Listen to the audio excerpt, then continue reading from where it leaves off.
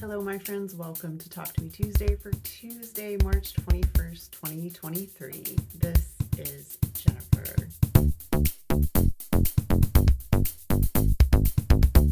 I'm not feeling my best and brightest today, so it's going to be a quick one. I did finish my quilt back last week. As you can see, it is on the wall. These were all fat quarters and scraps, and the long strips were they were the yardage that I showed you guys previously. I used every scrap of this fabric. I don't know what I did with it now, but I had like literal, just like little bitty pieces left, maybe 6 or 8 different little pieces that I cut off like the ends. This is about, I think it's about 100 by 102, something like that. So it's the perfect size to put on my frame and quilt my quilt, which I will not be doing until probably mid-April because I have to be cleared by my podiatrist to stand up for that long first. I did do a teeny tiny bit of quilting because, guys, I don't know if you saw it, but I did get my mid-arm back on Thursday. I was very excited. I took my son with me and he carried it in for me. We got it all set up, and then later I set up my Star Wars quilt because it's only 18 inches, and I just wanted to make sure my machine was working and etc. So I haven't finished it, but it is in progress. I have binding and pocket cut because it's going to end up hanging on my front door. I have my label made, and I did get this quilted. I just obviously needs all those things attached to it. I ended up sewing around the applique with my my little Janome machine has multiple stitches, so I ended up doing that on there. And then I love the quilting on the back, so I'll show you guys this again when I get it all finished. The only other thing I did last week, I mean, this was a big job that took me a couple of days, and then the other little bits with the Star Wars quilt have been just little bits and pieces here and there.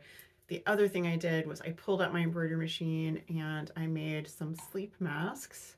So this one's double-sided, it's the same. And then this one, this was actually the last little piece of fabric. It was a pre-quilted fabric that I got when I won that bunch of scrap fabric from Art Gallery. And this little fabric on the back was left from a little bit of fabric Janice gave me. This one was a remnant I got.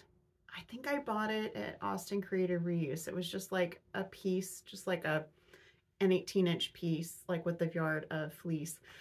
This was interesting to me because this is the pattern.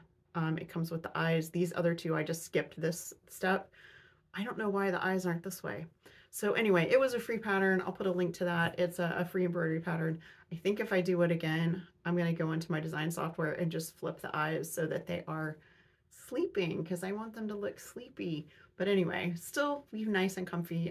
My husband likes to read after I fall asleep, so sleep mask. Because I'm feeling kind of gross, I've decided to wait one more week to give you guys more time to submit names for the picnic quilt. I have something like 18 so far. And just the only caveat is it needs to not exist. So Google that name. I am checking all of them just to be sure. But yeah, you guys have another week to decide. I'm thinking at the very least, I'm gonna do a curated jelly roll. So I have lots of great fabric, and I thought I might just do a curated jelly roll and maybe some stickers. You know, I have Phantom Stitches stickers, Talk to Me Tuesday stickers, and who knows what else? Who knows what else I might feel like by next week. I'm very low energy right now, so it's making my creativity just kind of like bleh. So anyway, you guys have a good week, have a crafty week. I'd love to see your videos. Give me something to do while I'm not feeling great. And yeah, be sure you leave me suggestions for a picnic quilt name, and I will see you guys next week. Bye.